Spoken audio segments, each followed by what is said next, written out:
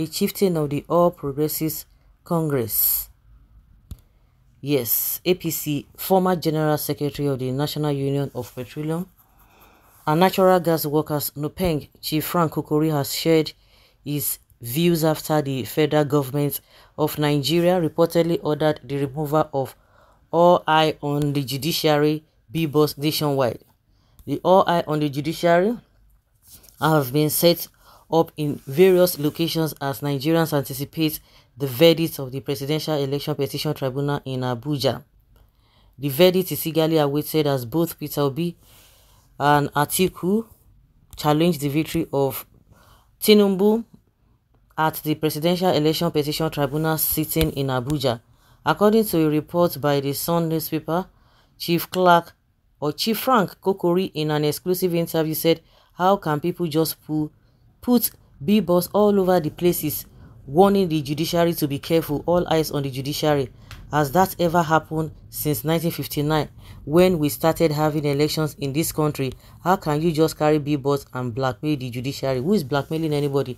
Well, there are many these things to this whole thing. Some people see it, oh, as trying to intimidate judiciary, as trying to do this. I don't see it that way, because like they always say, clear conscience fears no accusation. So why should you be bittered about that, since it has not been done in 1959? So things must not change, the way and manner with people view things. And meanwhile, you continue to do the same thing. You guys don't see anything wrong with all these politicians, with all the sufferings that Nigerians are talking about. It's none of your business. And you see these people as old people. They still want the old other things. And they'll be telling you Nigeria needs a change, Nigeria needs that. But with the hardship, with all the policies that Nigerians are experiencing, they will never say anything concerning that. But whatever the opposition says, see, this opposition we are talking about, it is Nigerians that are even suffering, that are even speaking. I remember Peter Obi saying that himself and Dati Ahmed did not contest, that Nigerians contested through them. So Nigerians are the ones speaking. Is it Dati Ahmed? Is it Dati? Yeah, is it Dati? Or is it Obi? You think they are going through the suffering that we Nigerians are going through? No, tell me. Who are the people going through the sufferings that we are going through today? The supporters of Atiku, the supporters of Tinubu, the supporters of Obi, all Nigerians that do not have any form of relationship with any politicians, or they don't have any link with politicians. They are the ones suffering this whole thing. And they are the ones talking, they are the ones speaking.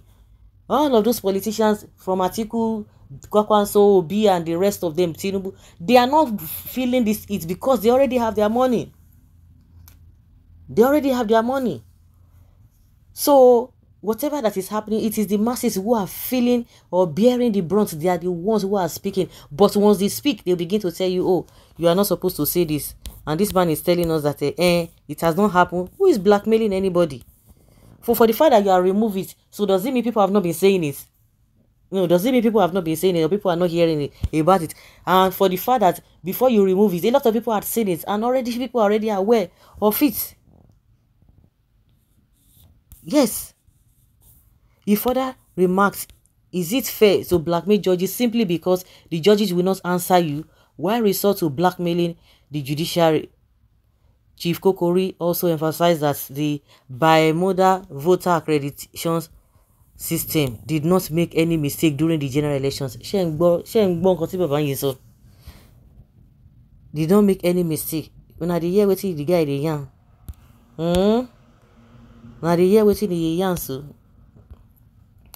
Okay.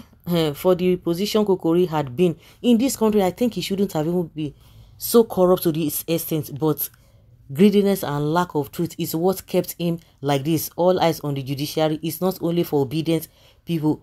Even you, the corrupt people of APC, are waiting for the judiciary. So what is wrong with the people? And I said it one time that even the APC are supposed to be judiciary. You have to favor also. Everybody wants, whichever divide they belong to, they want to be favored. So it is for everybody. Can you imagine? Somebody saying, is it the first time that we are going to have tribunal cases in Nigeria? And what is wrong with that? So that is why you people should not be complaining about the suffering, because the suffering that we are going through in this country, it did not just start today. So why should people complain? Nobody should complain about the suffering, because the suffering has been there for a very long time. So what is the big deal? Well, it's a crook from birth since 1958, as mentioned by Kokori. Has anything changed in Nigeria than lesser corruption gave birth to a bigger one? Do they have the internet at that time? What have they done? They have been rigging out. Let him keep quiet. His children should warn him not to draw the wrath of the younger generation. Why is it that it's only APC members that have problem with the Bibo? They are the ones. I never expected that Kokori can descend so low to join members of her group. What is wrong with these so-called many of our leaders in Nigeria? It is love of money, fame and power.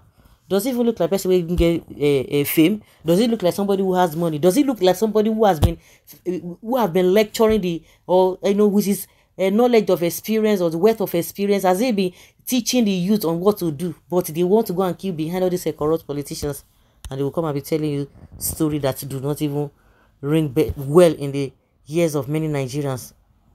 I'm sure his children are doing better. I'm sure he's proud of Nigeria today.